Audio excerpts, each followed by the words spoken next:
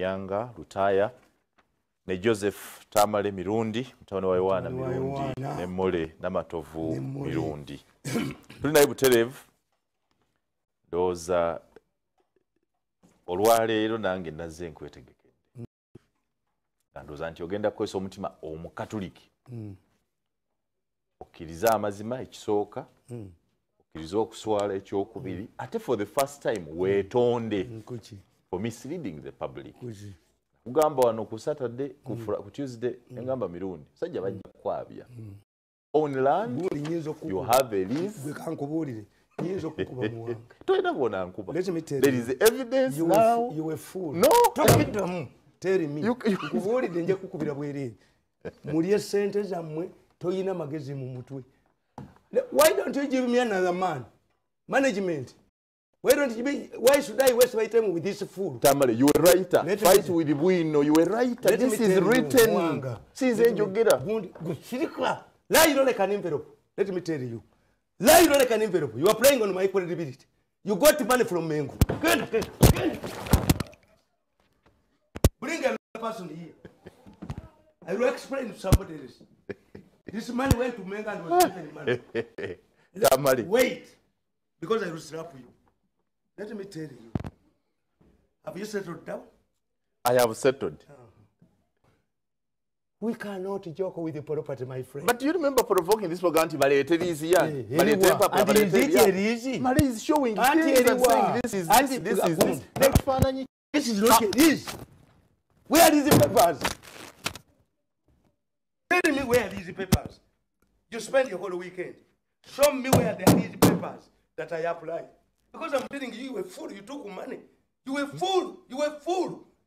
I've told you, if you want to get a lease, you apply, you produce these papers. Produce these papers. Produce them. I've told you this data collected from KK. You are still insisting because you got money.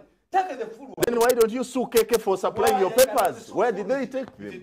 Find out KK. Why did KK take your papers? Don't tell me why I should not give Chiwalabi money. So cause why I cannot give you. So cause don't tell me to go to court. You are stupid, you are fool. That's because it will take a time. Show me why I cannot give you whatever.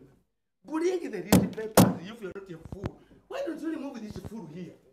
Remove the fool. This money took money. If you don't want to kill this problem, why don't you solve this problem and remove the fool? Because bring, you cannot tell an impotent man that has raped. You cannot say, okay, this money, borrowed money, where is the mortgage? Let us ask. Let me tell you. Let me tell you. As a journalist, wait, be cognizant of the minimum broadcasting standards and the minimum type of language. The moment you become a conman, that's why I was beating up Mwenda. Because Mwenda fabricated a tape against me. I was struggled on my own. I can kill you. If you joke with me, I can kill you. Don't believe your court. I kill you. When you are playing, let us assume, if you are at a dairy, you want to buy milk, you see those who bought milk before you, returning the same milk. Do you buy? Don't. Yes. If those who got leases earlier are condemning the leases, is it something to talk about if you're intelligent? My guy is over very intelligence. He's a con man. He's not intelligent. And that one defeats them. If Muzata who got a loan, a lease, is complaining about it, is it something to talk about unless you're a fool? This is it. Tama. Ogena no was anti-amagezi. Singamu anti-mitwemi nene magezi. He's a fool.